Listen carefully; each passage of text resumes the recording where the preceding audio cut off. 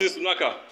I want to actually thank you, the Lord, for bringing your children for the choir practice.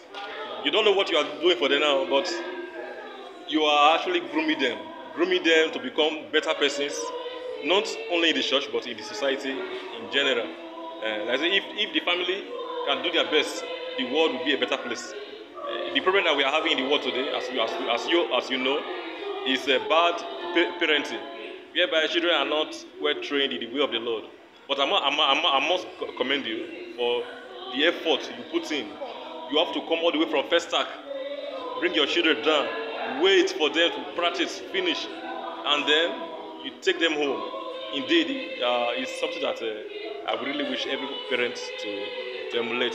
So what gives you this drive to always see that you bring your children every time for choir practice? Okay.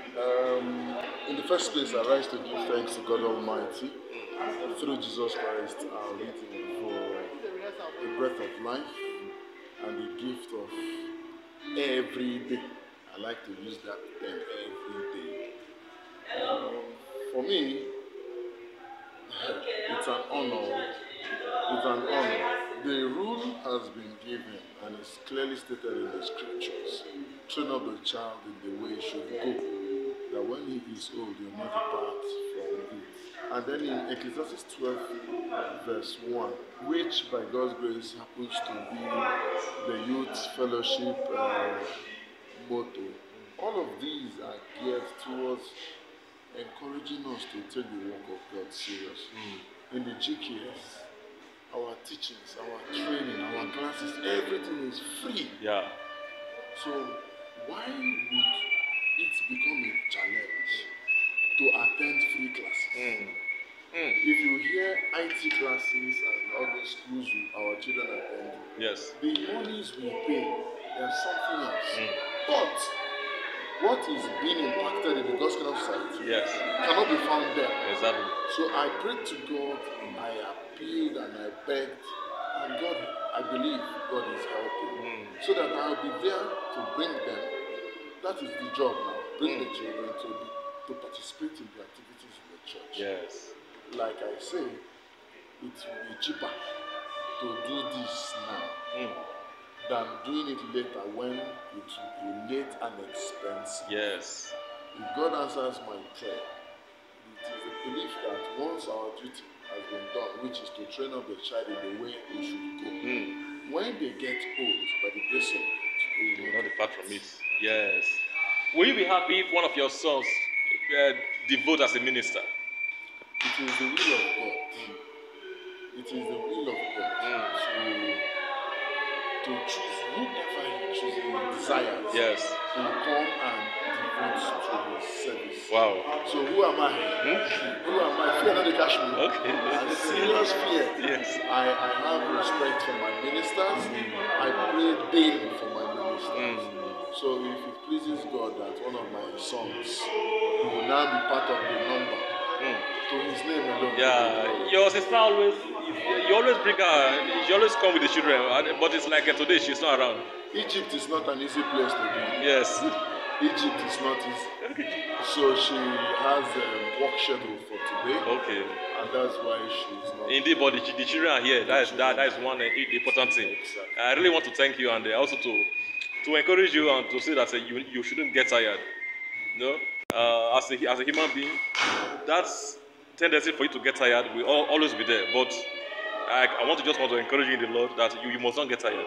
And just as you have resolved that it is better to train them, and it is more cheaper now than leaving them on train and then paying more later when it will be too late. That is a take home for every parent. So I really want to. So what advice do you have for other parents who have children like this? What do you think they should do to bring the children up in the way of the Lord?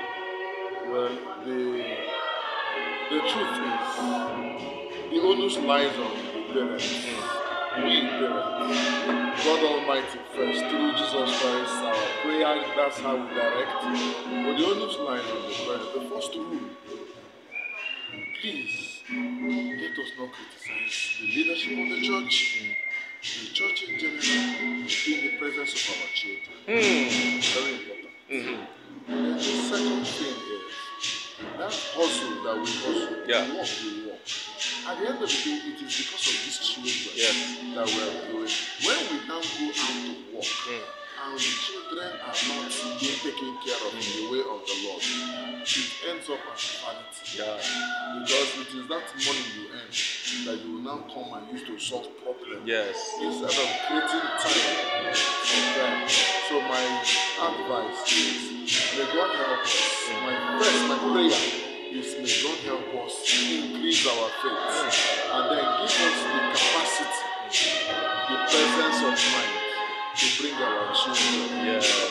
You made a valid point here. You made a very, very, very valid point when you said, do not criticize the church or the ministers in the presence of your children. That is very true. Even the admin committee. Yeah. The women fellowship. Yes. The fellowship. Don't criticize them in the presence of your children. Yes. Very important. Parents, I hope you can hear this. Do not criticize the elders, the ministers, the church in the presence of your children. If you feel aggrieved, you are angry with any person, go to that person as required by the scripture. Go to him and pour out your grief and then settle your differences rather than criticizing the church in the presence of your children. So what do you think will be the effects at the end of the day? It's clear now. When you have criticized, their mind, they are still being molded. Yes. They ingest, they imbibe those things you have said. Yes. And that is what they continue to do. Wow. At the point they may see, because we are humans, prone to errors, they may experience one of those things you have criticized. Yes. And it will now concretize what is in their mind. Wow. And that is the word. And they will lose interest in the church. They will lose interest very easily. They lose interest. Thank you, Brother Justice, for this beautiful talk and this well-worded advice. I pray that our parents will be up and doing to see that our children grow up in the way of the Lord. I want to thank you. Well done, brother. Thank you.